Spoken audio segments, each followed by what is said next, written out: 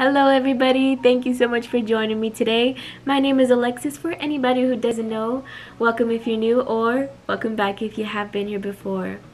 I am the author of A Journey into Truth, Unveiling Life's Secrets for Truth Seekers, and this book talks all about the last 6 years of my life, the things I've been through, the adventures I've been on, like going into the jungle to do ayahuasca, and also some of the teachings and experiences I have picked up along that journey as well. So more information about that book can be found on my website at www.vibratecreate.com, and you can also find me on Instagram at Vibrate2Create. And this book will be available for pre-order on November 2nd, 2021, and it'll be available for purchase on February 2nd, 2022. Here on Vibrate to Create, I talk about all things metaphysical and spiritual. I also talk about my own personal life experiences and the awarenesses I've come to because of those experiences. I also make reaction videos to things like spiritual teachers, spiritual teachings, philosophical, sometimes inspirational videos. And I also make entrepreneurial videos, letting you guys know how to self-publish your own books. So if you are interested in that kind of content, you can always click the subscribe button or hit the notification bell to be notified of when I post new videos so you never miss a video. On today's video, we're going to be doing a reaction video to a TED Talk, and this one is called Allow Things to Unfold and You Will Find Your Purpose in Life. And in my book, I talk about purpose, and I am always open to understanding new viewpoints and new ideas about how to find your purpose, because that is just how we learn. And everybody has their own viewpoint based on their own personal life experience. So let's watch this video. I hope you guys enjoy, and let's do the thing. So this is Allow Things to Unfold and You Will Find Your Purpose in Life by Peggy Oki. I think that's how you say it. Let's start recording.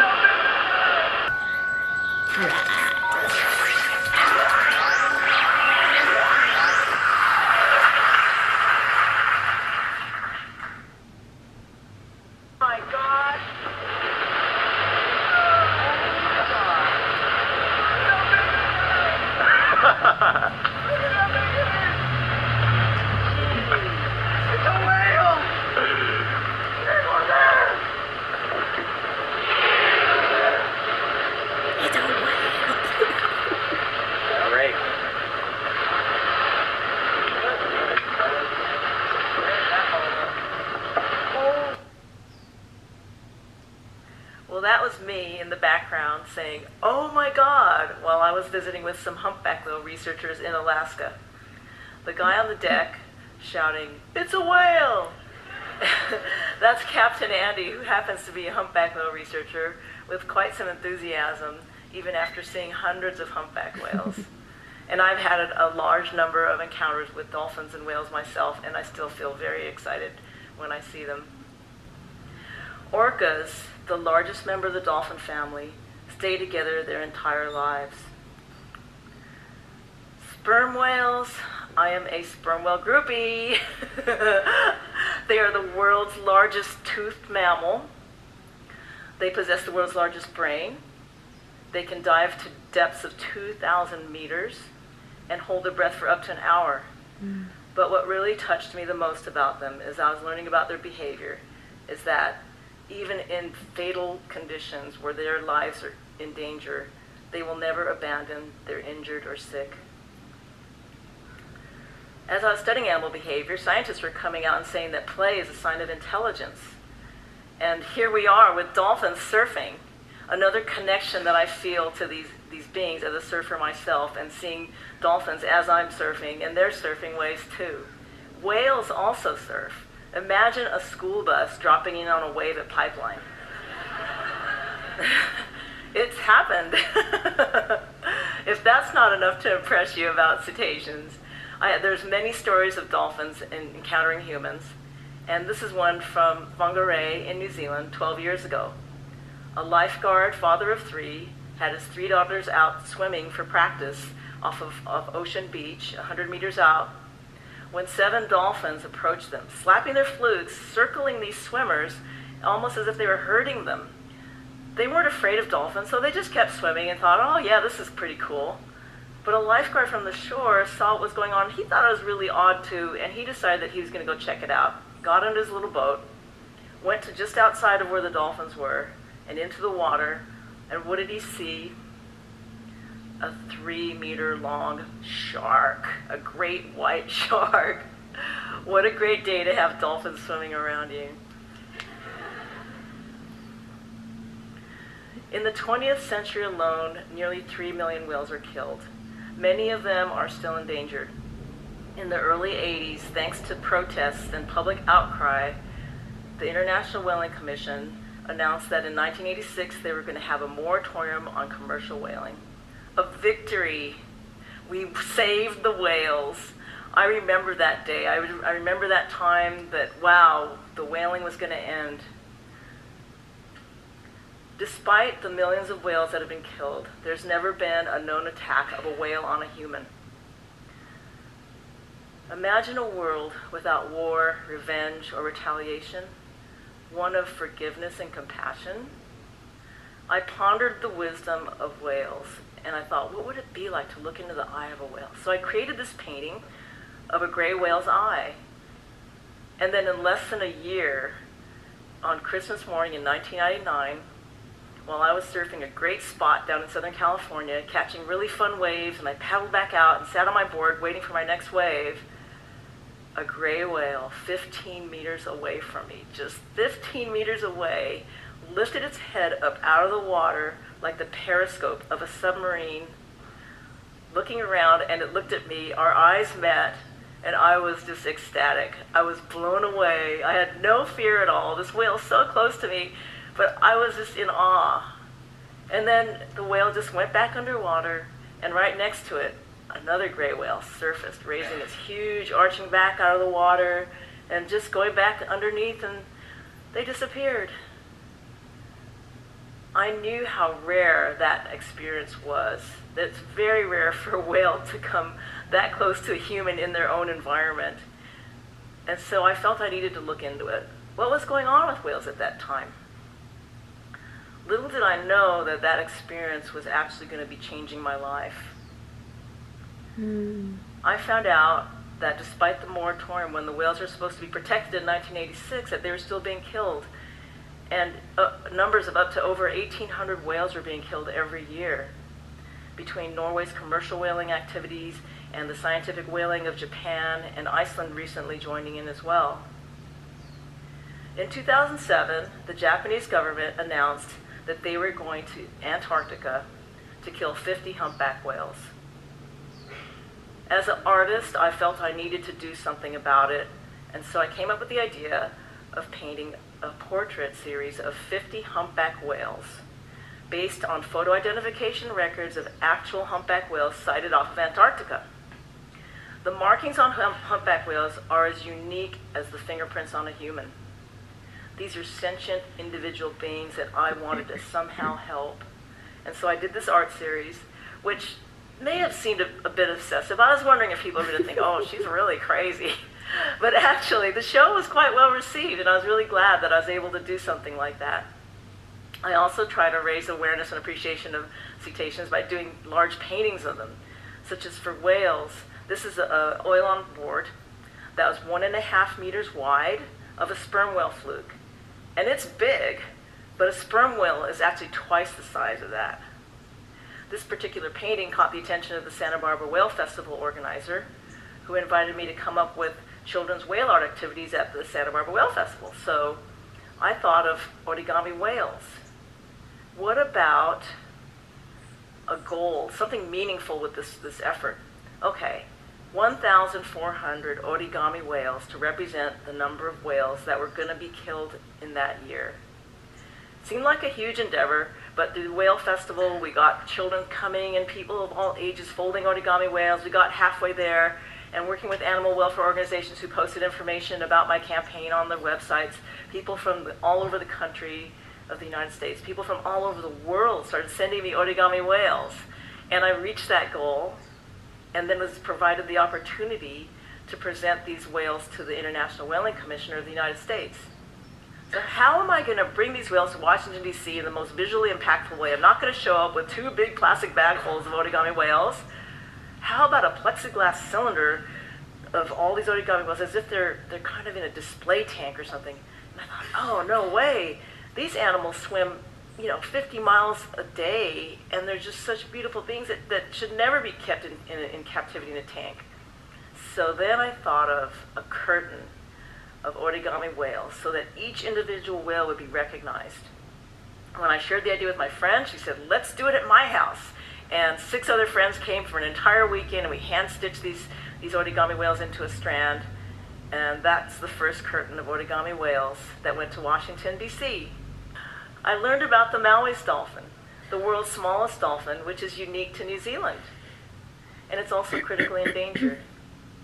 In 2006, learning that there was only 111 of these dolphins left, I decided to create a curtain of origami Maui's dolphins through Maui's Dolphin Day.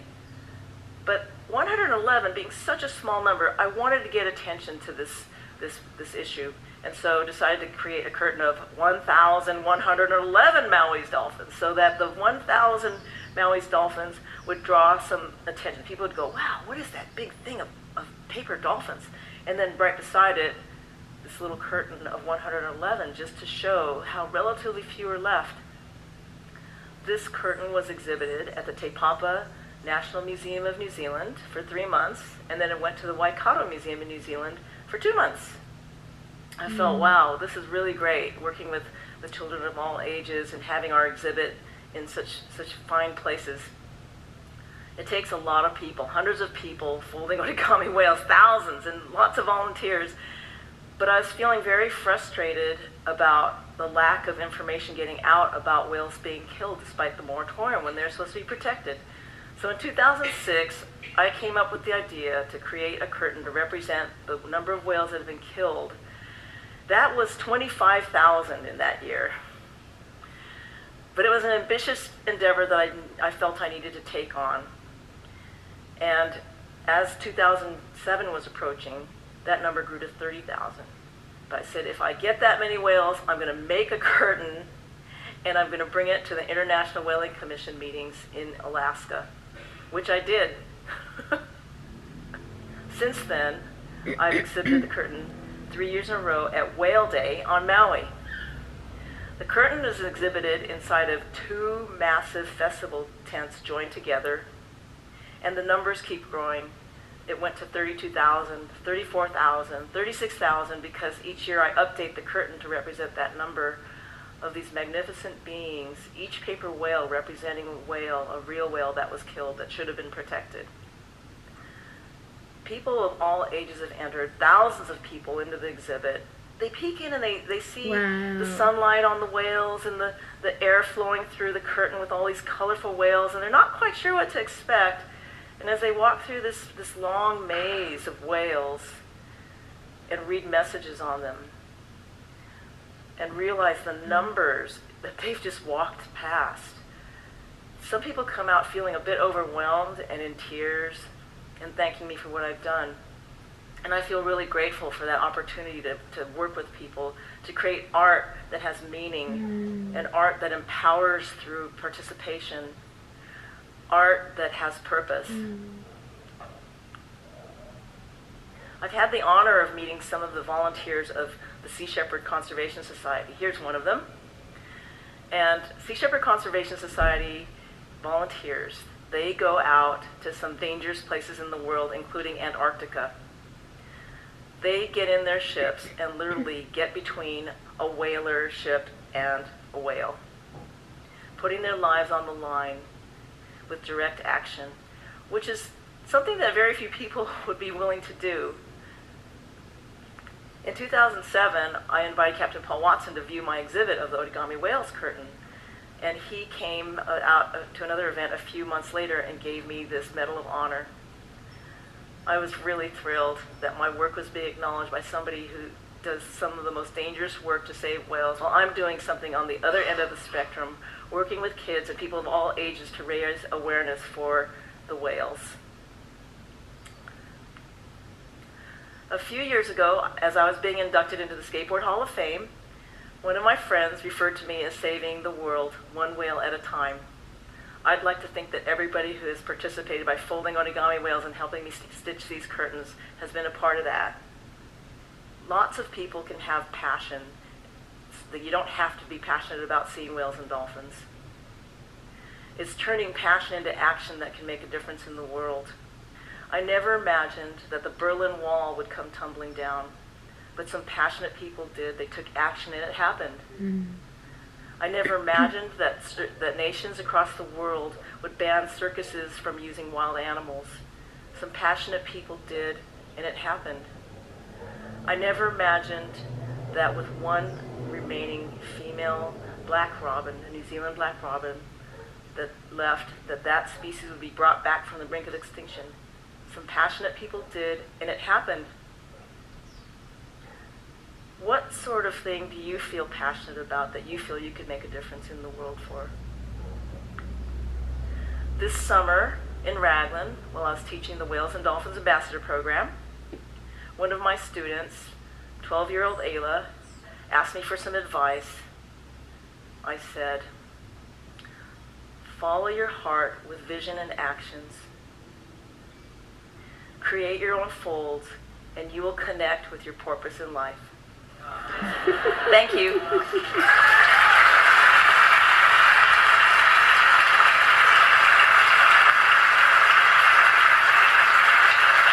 Beautiful, beautiful, beautiful.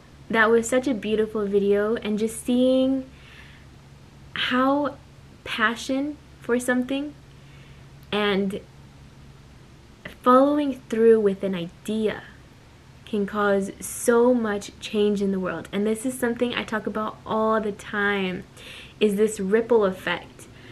And I have a video called The Butterfly Effect. It's a reaction video to the Butterfly Effect documentary.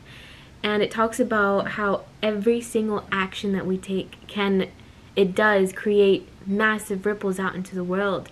Meaning every single encounter you have with whomever you have, like any conversation, any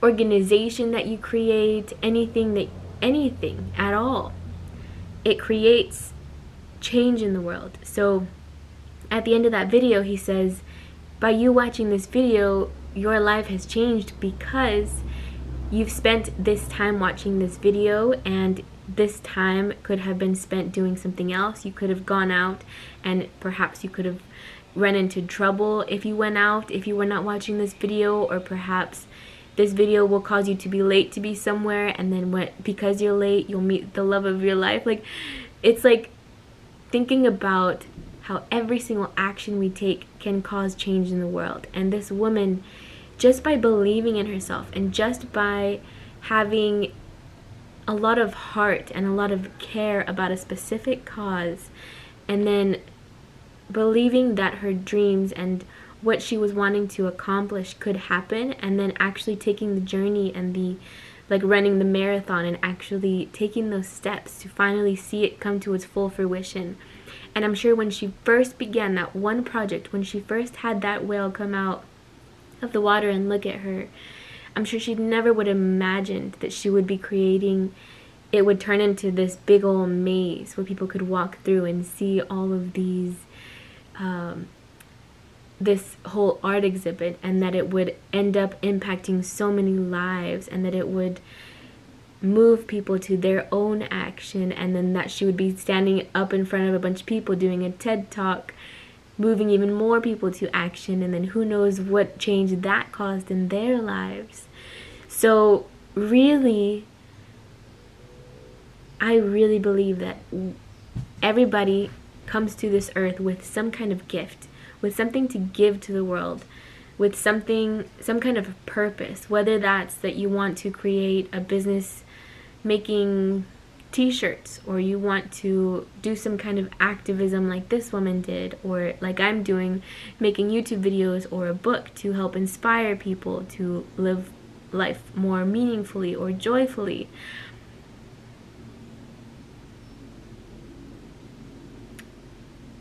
Really having that belief that anything is possible, I feel that it can move worlds, it can change, it can ripple out to so many lives, and really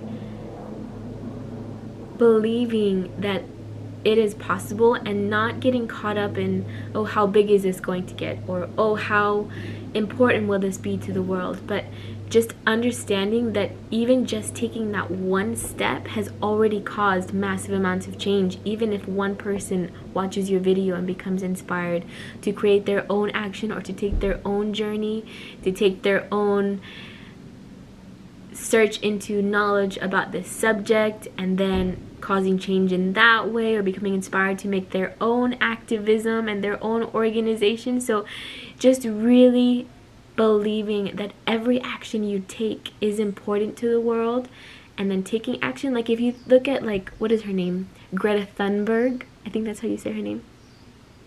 I don't know everything about her, but I know she was very into environmental activism and really passionate about it, and she's really young, like less than teenager, or maybe preteen or something, and she was so passionate about speaking about this. And she would sit in front of a specific building, I think, with like a sign, and she would just stand out there by herself to kind of protest against like for climate change, I guess. And just that one action, beginning with that one idea, it spread out to so many people who joined in on her one action. And imagine how many lives were affected from just that one person having that one idea and having that one passion and that one love and purpose for something in life.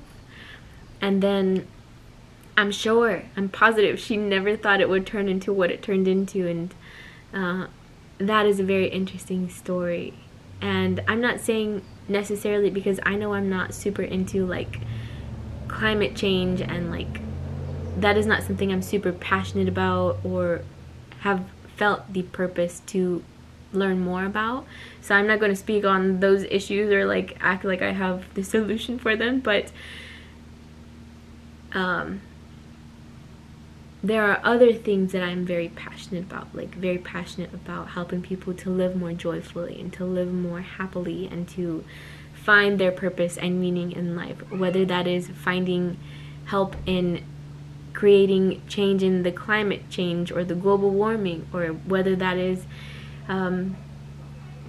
teaching people spirituality or giving your ideas and your knowledge based off of what you have learned in your life. And in my past 6 years, my whole purpose and my whole passion was to understand, to uncover the meaning of religion, the deeper truths within all spiritual ideas, and to really understand the nature of reality and the nature of what happens after reality and what is the actual truth, and really trying to uncover those things.